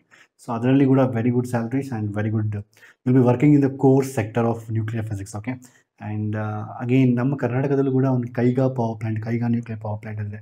It's all very nice ಮಕ್ಕಳು, it's very challenging and you are helping India to become A nuclear weapon, nuclear ಏನಂತಾರೆ, so nuclear equipped weapon. ಇಲ್ಲ ಅಂತ ಹೇಳಿದ್ರೆ ಬೇರೆ countries ಪಕ್ಕದಲ್ಲ countries ಅವೆಲ್ಲ ಕಾಯ್ಕೊಂಡಿರ್ತಾವೆ actually. Okay, I want many of you to look into this topic of nuclear physics and take it and do something great in the field of nuclear physics. It's very very important and it's a very energy efficient. ಯಾಕಂದರೆ ಒಂದ್ಸತಿ nuclear ರಿಯಾಕ್ಟರ್ನ feed ಮಾಡಿದ್ರೆ ಎಷ್ಟು ವರ್ಷಗಟ್ಟಲೆ ಬರುತ್ತೆ. In fact we will previous ವಿಡಿಯೋಲಿ ಮಾಡ್ತಾ ಇದ್ದಿಲ್ವ ನಾವು, V calculate binding energy of some particles ನೋಡಿ, ಎಷ್ಟು ಜಾಸ್ತಿ ಬಂತು ಮೆಗಾಎಲೆಕ್ಟ್ರಾನ್. In fact you remember numerical set copper 63 grams ಕಾಪರ್ನ ನಾವು ಪಾರ್ಟಿಕಲ್ಸ್ ಸ್ಪ್ಲಿಟ್ ಮಾಡೋಕ್ಕೆ ಎಷ್ಟು ಎನರ್ಜಿ ಬೇಕು ಅಂತ ಕ್ಯಾಲ್ಕುಲೇಟ್ ಮಾಡಿದ್ವಿ. ಇಲ್ಲೇ ಇದೆ ಕ್ವಶನ್, ಅದು 2020 ಕೇಳಿದ್ದಾರೆ ನಮ್ಮ ಬೋರ್ಡ್ ಎಕ್ಸಾಮಲ್ಲಿ. ಸೊ ಆ ಕ್ವಶನ್ನಲ್ಲಿ ನಾವು ಕ್ಯಾಲ್ಕುಲೇಟ್ ಮಾಡಿ ಎಷ್ಟು ಎನರ್ಜಿ ಬಂತು ಜಸ್ಟ್ ಒಂದು ಸ್ಮಾಲ್ ಅಮೌಂಟ್ ಆಫ್ ಇದಕ್ಕೆ. ಏನಿದೆ, so come back to I am sorry okay to explain something else. So ನಾವು ಕ್ವಶನ್ ಏನಿದೆ, half life of uranium 238 undergoes alpha. Okay sorry, ಈ ಕ್ವಶನ್ ಅಲ್ಲ. So what I explain, determine the mass of Na22 atoms. ಈಗ ನೋಡಿ, ತುಂಬ simple actually. First question ಅರ್ಥ ಮಾಡ್ಕೊಳ್ಳಿ. So ನೀವು ಯಾವುದೇ ನ್ಯೂಮರಿಕಲ್ ನೋಡಿದ ತಕ್ಷಣ ನೀವು ಡೈರೆಕ್ಟಾಗಿ ಸ್ಟೆಪ್ಸ್ ಬರೋದಲ್ಲ. ಫಸ್ಟು ನೀವು ಏನು ಕ್ಯಾಲ್ಕುಲೇಟ್ ಮಾಡ್ತಾ ಇದ್ರೆ ಆ ಕ್ಯಾಲ್ಕುಲೇಟ್ ಮಾಡೋಕ್ಕೆ ಏನೇನು ವ್ಯಾಲ್ಯೂಸ್ ಬೇಕು ಅಂತ ಅರ್ಥ ಮಾಡ್ಕೊಬೇಕು. ನಾನೀಗ ಮಾಸ್ ಆಫ್ ಸೋಡಿಯಂ 22 ಫೈನ್ ಮಾಡಬೇಕು. ಮಾಸ್ ಫೈನ್ ಮಾಡೋಕ್ಕಂತ ಹೇಳಿದ್ರೆ I should know how many atoms of sodium is they, because ಏನಕ್ಕೆ ಅಂತ ಹೇಳಿದ್ರೆ using molar mass. So I have something called as molar concept, mole concept ಅಲ್ವಾ. ಸೊ ಮೋಲ್ ಕಾನ್ಸೆಪ್ಟ್ ಯೂಸ್ ಮಾಡ್ಕೊಂಡು ನಾವು fine ಮಾಡ್ಬೋದು. ಏನಕ್ಕೆ ಅಂತ ಹೇಳಿದ್ರೆ ಇದರದ್ದು ಆಲ್ರೆಡಿ ಅಟಾಮಿಕ್ ಮಾಸ್ ಕೊಟ್ಟಿದ್ದಾರೆ 22. ಸೊ ನಿಮ್ಮದು ಮೋಲ್ ಕಾನ್ಸೆಪ್ಟ್ ನೆನಪಿದೆಯಾ ನಿಮಗೆ? ಮೋಲ್ ಕಾನ್ಸೆಪ್ಟು ವೆರಿ ಸಿಂಪಲ್ ಅಪ್ಪ. Mole concept just one word ಹೇಳ್ತೀನಿ ನೋಡಿ. 1 mole of any substance contains 6.022 into 10 power 23 entities. So if you take ions, it's ions. If you take particles, it's particles. If you take nucleons, it's nucleons. So 1 mole of any substance contains these many particles and its weight is equal to its molar mass. If it is an atom, or you can just say it is molecular mass. If it is a molecule, it's a molecular mass. If it's an atom, it's atomic mass. ಅಂದರೆ atom ಅಲ್ವಾ. So ಅಂದರೆ ಏನಂದರೆ sodium 22 ಇದೆಯಲ್ವಾ, 22 grams of sodium ಅಂದರೆ ಅದು 1 mole ಆಯಿತಾ. ಅದರಲ್ಲಿ 6.022 into 10 power 23 atoms ಇರುತ್ತೆ. ಅವಗಾಡ್ರೋ ನಂಬರ್. ಇಷ್ಟು ಅರ್ಥ ಆಯಿತಾ? ಅಂದರೆ ನನಗೆ ಆಲ್ರೆಡಿ ಗೊತ್ತಿದೆ ಇಲ್ಲಿ ಆಯಿತಾ, ಇದರದ್ದು ಮಾಸ್ 22 ಗೊತ್ತಿದೆ. ಸೊ ಇದು 22 ಅಲ್ವಾ, ಇದು 22 ಆಲ್ರೆಡಿ ನಂಗೆ ಗೊತ್ತಿದೆ. 22ಗೆ 6.22 into 10 power 23. So if I know how many particles are there at this activity. So activity ಕೊಟ್ಟಿರಲ್ವ, ನಾನು ಆಲ್ರೆಡಿ ನಿಮ್ಗೆ ಹೇಳ್ದೆ ಒಂದು ಗ್ರಾಫಲ್ಲಿ. ಸೊ ಗ್ರಾಫಲ್ಲಿ ಹೇಳ್ತಾ ಇದ್ದಲ್ವ, ಸೊ ಆ್ಯಕ್ಟಿವಿಟಿ ಅನ್ನೋದು ಡಿಫ್ರೆಂಟ್ ಆಗಿರುತ್ತೆ. ಆ್ಯಕ್ಟಿವಿಟಿ ಇಸ್ ಡಿಫ್ರೆಂಟ್ ಇನಿಷಿಯಲಿ ತುಂಬ ಜಾಸ್ತಿ ಇರುತ್ತೆ, ಹೋಗ್ತಾ ಕಡಿಮೆ ಆಗುತ್ತೆ. At particular time this 5 milliamp ಇದೆಯಲ್ಲ, ಆ ಆ್ಯಕ್ಟಿವಿಟಿಯಲ್ಲಿ ಎಷ್ಟು ಎನ್ ಇದೆ, ಆ ಟೈಮಲ್ಲಿ ಎಷ್ಟು ಎನ್ ಇದೆ, how many nucleons are present at that time. If you just calculate that, then it is A simple cross multiplication question. ಎಷ್ಟು ವೆಯ್ಟು ಅಂತ, ಸಿಂಪಲ್ ಕ್ರಾಸ್ ಮಲ್ಟಿಪ್ಲಿಕೇಶನ್. ಅರ್ಥ ಆಯ್ತಾ? ಏನು ತೆಗೆದ ಹೇಳ್ತಾ ಇದ್ದೀನಿ ಅರ್ಥ ಮಾಡ್ಕೊಳ್ಳಿ. ಸೊ ನನಗೆ ಎನ್ ವ್ಯಾಲ್ಯೂ ಬೇಕು, ನನ್ನ mass find ಮಾಡೋಕ್ಕಂದ್ರೆ I should know how many nucleo ಅಂತ ಬರೆದ್ರೆ at that time by using the mole concept I can find it's mass. ಅದರಿಂದ ನಾವು ಎನ್ ಫೈಂಡ್ ಮಾಡಿ ಹೆಂಗೆ ಫೈಂಡ್ ಮಾಡ್ತೀರಾ? R is equal to lambda N. ಯಾಕಂದರೆ ಅವ್ರು ರೇಟ್ ಕೊಟ್ಟಿದ್ದಾರಲ್ವ, ಸೊ ರೇಟ್ ಕೊಟ್ಟಿಲ್ಲ, ರೇಟ್ ಕೊಟ್ಟಿದ್ದಾರೆ ಆ್ಯಕ್ಟಿವಿಟಿ. ಓಕೆ, ಸೊ ಆ್ಯಕ್ಟಿವಿಟಿ ಕೊಟ್ಟಿದ್ದಾರೆ, ರೇಟ್ ಅಂತ ಬರುತ್ತೆ ಆ್ಯಕ್ಚುಲಿ ಕೆಮಿಸ್ಟ್ರಿಯಿಂದ. ಸೊ ಆರ್ ಅಂದರೆ ಆ್ಯಕ್ಟಿವಿಟಿ ಅಂತ. ಓಕೆ, ಸೊ ನಿಮಗೆ ಆರ್ ಕೊಟ್ಟಿದ್ದಾರೆ ಆ್ಯಂಡ್ ಲ್ಯಾಂಬ್ಡಾ ಕೊಟ್ಟಿಲ್ಲ, ಎನ್ನೂ ಕೊಟ್ಟಿಲ್ಲ. ಎನ್ ನಾವು ಫೈಂಡ್ ಮಾಡಬೇಕು, ಲ್ಯಾಂಬ್ಡಾ ಫೈಂಡ್ ಮಾಡ್ಬೋದು. ಯಾಕೆಂದರೆ ಟಿ ಹಾಫ್ ಇದೆಯಲ್ಲ, ಟಿ ಹಾಫ್ ಬಂದು 2.6 ಅಷ್ಟೇ. ನೋಡಿ, ಟಿ ಹಾಫ್ ಯೂಸ್ ಮಾಡಿಕೊಂಡು ಲ್ಯಾಂಬ್ಡಾ ಫೈಂಡ್ ಮಾಡಿ. Lambda 0.693 divide by T half ಅಂತ ನಿಮ್ಗೊಂದು ಲ್ಯಾಂಬ್ಡಾ ವ್ಯಾಲ್ಯೂ ಬರುತ್ತೆ. ಆ ಲ್ಯಾಂಬ್ಡಾನ R is equal to lambda N ಅಲ್ಲಿ ಲ್ಯಾಂಬ್ಡಾ ವ್ಯಾಲ್ಯೂ ಸಬ್ಸ್ಟಿಟ್ಯೂಟ್ ಮಾಡಬೇಕು. ಎನ್ ವ್ಯಾಲ್ಯೂ ಸಬ್ಸ್ಟಿಟ್ಯೂಟ್ ಮಾಡಿ, ಎನ್ ತೊಗೊಂಡಾದ್ಮೇಲೆ ಎನ್ ಎಲ್ಲಿ ಸಬ್ಸ್ಟಿಟ್ಯೂಟ್ ಮಾಡಿಬಿಟ್ಟು ಅದು ಎಷ್ಟು ಮಾಸ್ ಅಂತ ಕ್ಯಾಲ್ಕುಲೇಟ್ ಮಾಡಿ. ನಿಮ್ಗೊಂದು ವೇಳೆ ಅರ್ಥ ಆಗಿದ್ದರೆ start doing your self. Pause the video and do yourself, then continue watching the video. That's how you should do it. Then you will get to know where you have done the mistakes. ಅಂತ ಇನ್ನೊಂದು, you should always keep the units in a similar. ನೋಡಿ, ಇದು years ಇದೆ, ಇದು basically Curie units ಇರುತ್ತೆ. You have to convert to ಡಿಸ್ಇಂಟಿಗ್ರೇಷನ್ಸ್ per second. You have to always convert to disintegration per second ಅಂತ. That's ಬ್ಯಾಕ್ಯೂರಲ್. So you have to multiply into 3.7 into 10^10. Okay, you have to multiply it. Okay, first convert ಮಾಡೋಕ್ಕೆ ನಾವೆಲ್ಲ ನೋಡಿ first. So always given data ಬರೀಬೇಕು. So already given data ಬರೆದಿದ್ದೀನಿ, ಇದೇ data ಬರೀಬೇಕು ನೀವು. Mass of ಎನ್ನ ಫೈಂಡ್ ಮಾಡೋಕ್ಕೂ ಆ್ಯಕ್ಟಿವಿಟಿ ಕೊಟ್ಟಿದ್ದಾರೆ, ಆರ್ ಕೊಟ್ಟಿದ್ದಾರೆ, ಟಿ ಆಫ್ ಕೊಟ್ಟಿದ್ದಾರೆ. ಈಗ ಆರ್ ವ್ಯಾಲ್ಯೂ ನಾವೇನು ಮಾಡೋಕ್ಕಂದ್ರೆ, ಸೊ 5 ಅಲ್ವಾ, 5 ಮಿಲಿ ಕ್ಯೂರಿ ಅಲ್ವಾ, 5 into 10^-3, 3.7 into 10^10 ಅಂತ. 3.7 ಯಾ. So 7 5 35, 3 5 3 15 18, 18.5 into 10^7 disintegrations per second. Or bacterial, you have to convert always into disintegration per second. You have to multiply. Since this is in seconds, I want even the t power half should be in terms of seconds. ಅದೇನು ಮಾಡ್ತಾರೆ ನೀವು? 2.6 into ಏನು ದೊಡ್ಡ 365 into and 24 hours in a day into 60 into 60. ಎಷ್ಟು ದೊಡ್ಡದಿದೆಯಲ್ವಾ? So board exam numericals ಎಲ್ಲ ನಿಮಗೆ ಇದೇ ರೀತಿ ಎಕ್ಸ್ಪೆಕ್ಟ್ ಮಾಡ್ಬೋದು. 2.6 into 365 into 60 into 60 ಅಂತ. ಓಕೆನಾ? ನಿಮಗೆ ದೊಡ್ಡ ವ್ಯಾಲ್ಯೂ ಬರ್ತಾರೆ 8199360 ಅಂತ. Just right approximate value of this 8.2 into 1 2 3 4 5 6 7 10^7 ಬರ್ತಾ ಇದೆ. Okay, that is in terms of seconds. ಇದು ಸೆಕೆಂಡ್ಸ್ ಇತ್ತಲ್ವಾ, ಆದರೆ ಇದು ಸೆಕೆಂಡ್ಸ್ ಇಟ್ಟಿದೆ. ಕೆಲವೊಂದ್ಸರಿ ತುಂಬ ನ್ಯೂಮರಿಕಲ್ಸಲ್ಲಿ ಕೆಲವೊಂದ್ಸರಿ ಡೇಸಲ್ಲಿ ಕ್ಯಾಲ್ಕುಲೇಟ್ ಮಾಡಬೇಕು. In fact previous numerical ಮಾಡ್ದಲ್ವ, I kept that in days it self. ಎಂತಕ್ಕೆ ಅಂತ ಹೇಳಿದ್ರೆ ಆನ್ಸರ್ ಡೇಸಲ್ಲಿ ಫೈಂಡ್ ಮಾಡೋಕ್ಕಾಯ್ತು. ನಾವು ಇಲ್ಲಿ ಸೆಕೆಂಡ್ಸ್ ಇದೆ, ಸೆಕೆಂಡ್ಸ್ ಕನ್ವರ್ಟ್ ಮಾಡ್ತಾ ಇದ್ದೀವಿ ಎಲ್ಲ, because we can't workout with this. R is equal to lambda ಏನಲ್ವಾ, ಎರಡು ಒಂದೇ ಯೂನಿಟ್ಸ್ ಇರಬೇಕು. ಓಕೆನಾ? ಓಕೆ, ನೆಕ್ಸ್ಟ್ ಒಂದು ನಿಮ್ಗೆ ಇದು ಅರ್ಥ ಆದರೆ, ನಿಮಗೆ ಇದು ಅರ್ಥ ಆಗಿದ್ರೆ ವಾಟ್ ಐ ಶುಡ್ ಫೈಂಡ್ ನಾವು ಆಫ್ಟರ್ ಫೈಂಡಿಂಗ್ ದಿಸ್ ಟು, ನಾವು have to find it. R is equal to lambda n alva. So R is equal to lambda n. But lambda already I know. So R already I know the value of R. So I'll write it here now. Okay, so R value, you know, so 18.5 into 10^7. That must be equal to lambda n uppa 0.693 divided by T half. T half is to 8.2 into 10^7 into n ಅಂತ. ನೋಡಿ ಎಷ್ಟು simple ಅಲ್ವಾ? ಈಗ ನೀವು n value ಇದರಿಂದ N value ನೀವು find ಮಾಡೋಕೆ ಹಚ್ಚಿದ್ರಿಂದ, so N value find ಮಾಡಿ ಏನಾಗುತ್ತೆ ನಾವು. So just shift this side ನಾವು. So N is equal to 18.5 into 10^7 into 8.2 into, I think the asked to find ಲ್ಯಾಂಬ್ಡಾನು. ನಾನು ಲ್ಯಾಂಬ್ಡಾ ಫೈಂಡ್ ಮಾಡಿಲ್ಲ. Question is directly determine the mass.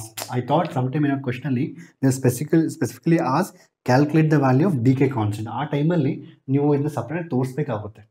ಈ DK constant lambda ಇದೆಯಲ್ವಾ, ಈ lambda ನೀವು ಸಪ್ರೇಟಾಗಿ ಇನ್ನೊಂದು calculation ಅಂದರೆ ಇದೇ ವ್ಯಾಲ್ಯೂನ ಕ್ಯಾಲ್ಕುಲೇಷನ್ ಮಾಡಿ ತೋರಿಸ್ಬೇಕಷ್ಟೇ. ಸೊ ಈ ಲ್ಯಾಂಬ್ಡಾನ ಬರೆದು what ever the value get this dividing this by this, ಆ ವ್ಯಾಲ್ಯೂನ ಬರೆದು ನೀವು ತೋರಿಸ್ಬೇಕಾಗುತ್ತೆ. ಯಾಕಂದರೆ ಇಲ್ಲಿ anyway they not as the lambda constant, they directly as the mass. So I am directly calculating it. So ಕೆಲವೊಂದು ಸರಿ calculate the DK constant and calculate the mass, ಆಗ DK constant ತೋರಿಸಲೇಬೇಕು. ಓಕೆನಾ? So anyway because that also carries marks ನ board exam. 18.5 into 7, 8.2 into 10^7 ಇದೆ. ನಂತರ ಏನಿದೆ ಅದು ಬಂತು ಡಿವೈಡ್ ಬೈ 0.69. ನಾನು usually I don't like to calculate.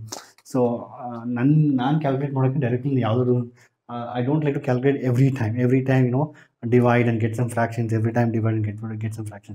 I always try to put a single equation then do like this, so it will be easy actually ಅದರಿಂದ. So ಈಗ ನೋಡಿ 10 power 17 10 power 14 ಇದೆ, 18.5 8.2 ಡಿವೈಡ್ ಬೈ ಅಂದರೆ 18.5 into 8.2 divide by 0.693 ಮಾಡಿದಾಗ ನಿಮಗೆ 0.693 ಅಲ್ವಾ, ನನಗೆ ಎಷ್ಟು ಬರ್ತದೆ ಅಂದರೆ ಇಲ್ಲಿ, so I am getting this as 218.903 ಬರ್ತಾ ಇದೆ ಇಂಟು 10 power 14 ಇದೆ. ಇಲ್ಲಿ 2 ಡೆಸಿಮಲ್ಸ್ ಶಿಫ್ಟ್ ಮಾಡಿದಾಗ ನಿಮಗೆ 2.189 ಇಂಟು 10 power 16. ಸೊ ಇಷ್ಟು ಈ ಆಕ್ಟಿವಿಟಿ ಟೈಮಲ್ಲಿ ಅಷ್ಟು ಆಟಮ್ಸ್ ಇನ್ನೂ ಡಿಕೇಡ್ ಆಗಿರೋದಿಲ್ಲ. ಅರ್ಥ ಆಯ್ತಾ? ಈಗ ನಾವು ಇದ್ರದ್ದು ಮಾಸ್ ಫೈಂಡ್ ಮಾಡಬೇಕು. ಇದು ನಿಮ್ಮ pure chemistry mole concept question ಇದು. ಸೊ ಇದು what is the mass of these many particles, you already no. So these many particles will have, this is a weight, these many atoms, particle, Avogadro number you can use for anything you want. So these many Na atoms will have this much of weight. ಈ question ಏನಂದರೆ ಇಷ್ಟು ಎಷ್ಟು wait ಇದೆ ಅಂತ, ತುಂಬ simple ಅಲ್ವಾ. So you want weight of, already got this answer ನಾವು, you can write it here. So ನೀವು ಬರೀಬೋದು ಇಲ್ಲಿ, ಈ ಸ್ಟೆಪ್ನ ಇಲ್ಲೇ ಬರೀತಾರೆ, but you can rate 1 below ಅದು. ಸೊ ಏನಾಗುತ್ತೆ ಇಲ್ಲಿ 2.189 ಅಲ್ವಾ. ಸೊ ಇಂಟು 10 power 16 ಅಲ್ಲಿ ಎಷ್ಟಿರುತ್ತೆ, ಇದ್ರದ್ದು ವೆಯ್ಟ್ ನೀವು ಫೈಂಡ್ ಮಾಡಬೇಕು. ಸೊ ಕ್ರಾಸ್ ಮಲ್ಟಿಪ್ಲೈ ಮಾಡಿ.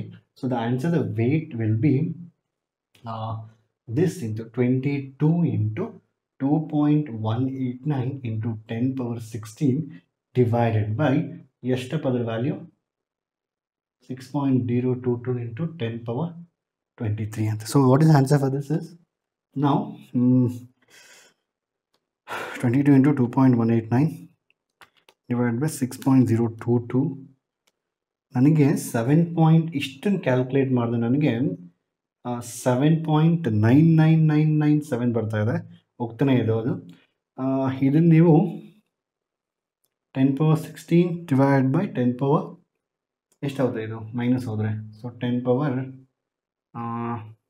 ಎಷ್ಟಿದು 7. So I am getting 10 power 7 minus 7 grams. This is the answer I am getting for this in terms of grams. Okay, ಅರ್ಥ ಆಯ್ತಲ್ವಾ? It's very simple. Approximately 8 grams ನಮ್ಮ answer ಬರ್ತಾ ಇದೆ. ಅಂದರೆ ಏನಂದರೆ question ಕೊಟ್ಟಾಗ board exam questions ಸ್ವಲ್ಪ calculation ಜಾಸ್ತಿ ಇರುತ್ತೆ. ಸೊ ನೀವೇನಂದ್ರೆ ಕ್ಯಾಲ್ಕುಲೇಷನ್ ಜಾಸ್ತಿ ಇರುತ್ತೆ, you can just have to calculate, ಪ್ರತಿಯೊಂದನ್ನು ಕ್ಯಾಲ್ಕುಲೇಟ್ ಮಾಡಿ you have to right it. So ಕ್ಲೀನಾಗಿ ಕ್ವಶನ್ ಚೆಕ್ ಮಾಡಿ ಏನು ಕೇಳ್ತಾ ಇದ್ದಾರೆ ಅದರ ಬೇಸಿಸ್ ಮೇಲೆ ನೀವು ಕ್ಯಾಲ್ಕುಲೇಟ್ ಮಾಡ್ಕೋದು. ಓಕೆ, ಈ ಥರ ಕ್ವಶನ್ಸ್ ಕೇಳಿದ್ರೆ answer. Okay, so let's go for next one. Next question ಏನು ತೊಗೊಂಡ್ರೆ similar again asking S radioactive decay constant and half-life directly ಕೊಟ್ಟಿದ್ದಾರೆ. Again I told one more, no, half-life of a uranium. Okay, so let me erase screenshot ತಗೊಳ್ಳಿ and erase this. Okay, ನಂತರ ಈಗ let me erase this now.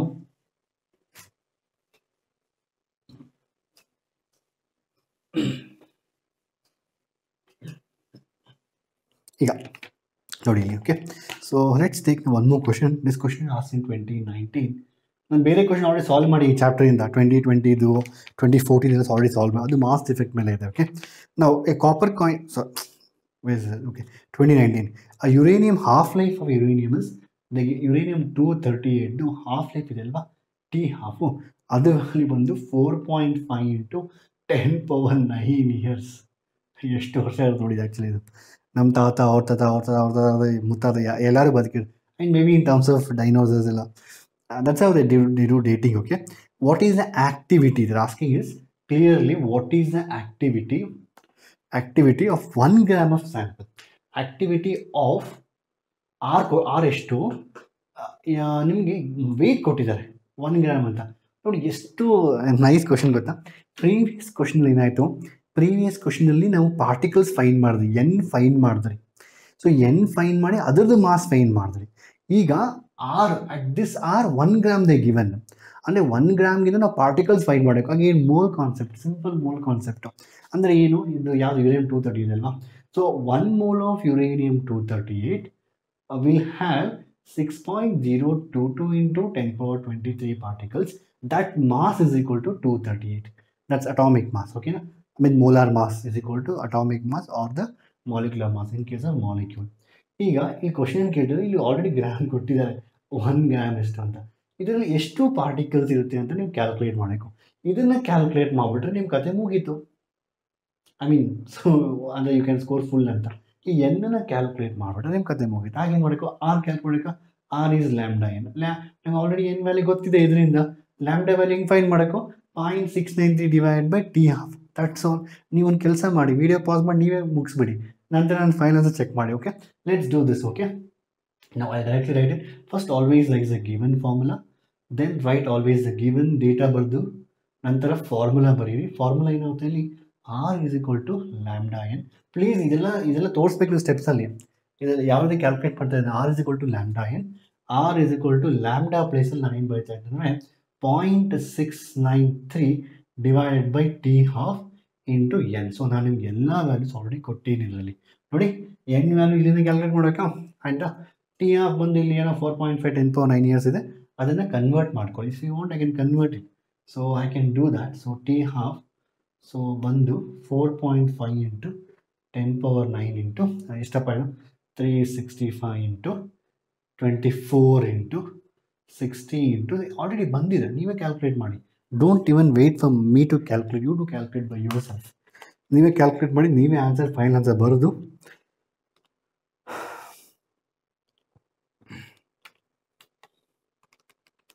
And 24 into 60 into 60 ಅಂತ. So ನಿಮಗೆ almost ಇದು 1.419 into 10⁻17 ಬರ್ತಾ ಇದೆ. 17 seconds ಬರುತ್ತೆ T half. So ಇದನ್ನು ಸಬ್ಸ್ಟಿಟ್ಯೂಟ್ ಅದ್ರಲ್ಲಿ ಮಾಡ್ಕೊಳ್ಳೋಣ. ಎನ್ ವ್ಯಾಲ್ಯೂ ಏನು ಬರುತ್ತೆ ನಿಮಗೆ ಇಲ್ಲಿ, ಸೊ ಎನ್ ಬಂದು this into this, N value is equal to 1 into 6.022 into 10⁻23. Sometimes they write 2-3, sometimes 2-2. I think many times NCERT they given 2-2. So 1 gram into, sorry, not this into this 238. ಆಯ್ತಾ? So ಇದನ್ನು calculate ಮಾಡಿ ಎಷ್ಟು ಬರುತ್ತೆ ನಮಗೆ. So substitute ಮಾಡಿ ಡೈರೆಕ್ಟಾಗಿ ಇದ್ದಾವೆ. So R is equal to 0.693 T half 1.419 into 10⁻17. N value ಡೈರೆಕ್ಟಾಗಿ ಅದೇ ಮಾಡ್ತೀನಿ. If you want you can calculate individually. 6.022 into 10⁻23 divide by 230. ನೀವು ಎಷ್ಟು answer check ಮಾಡಿಯಪ್ಪ.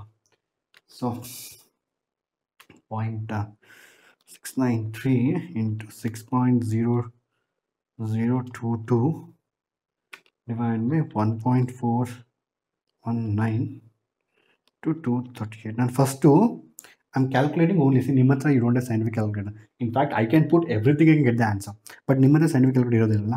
So I am calculate multiplying this and this accept the powers. ನಾವು ಆಗೇನು ಬರ್ತಾಯಿದೆ ಅಂದರೆ I am doing like as if like I am not using any scientific notations you. So I am using without that.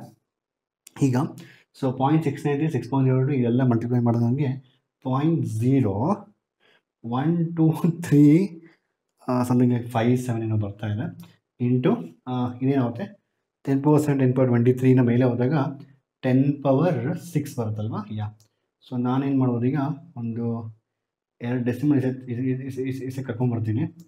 ಆಗ ನನಗೆ 1.235 into 10⁻4. So ಇದು this is answer. ಡಿಸ್ಇಂಟಿಗ್ರೇಷನ್ಸ್ per second, last ಡಿಸ್ಇಂಟಿಗ್ರೇಷನ್ಸ್ per second. Okay, ಅವ್ರು ಬ್ಯಾಕಿರೋಂತ ಬರೀಬೋದು. ಅರ್ಥ ಆಯ್ತಾ? So ಈ ರೀತಿ questions ನಿಮ್ಮ board ಎಕ್ಸಾಮಲ್ಲಿ ಕೇಳ್ತಾ ಇರ್ತಾರೆ. ಸೊ ನಾನು already, so I hope with this you got N idea. ಅರ್ಥ ಆಯ್ತಲ್ವಾ? ಸೊ ಸಿಮಿಲರ್ ಟೈಪ್ ಕ್ವಶನ್ಸ್ ಇರುತ್ತೆ. And so that's all and this ಮಕ್ಕಳೇ. So I hope you got N answer for this actually. So ಈ ರೀತಿ questions ಬಂದಾಗ, so first I hope concept ಎಲ್ಲ clear ಆಗಿದೆ ಅಂದ್ಕೊಂಡಿದ್ದೀನಿ. ಆ್ಯಂಡ್ ಏನೋ ಡೌಟ್ಸ್ ಇದ್ದರೆ ಮೆಸೇಜ್ ಕಮೆಂಟ್ ಸೆಕ್ಷನ್ ಹೇಳಿ.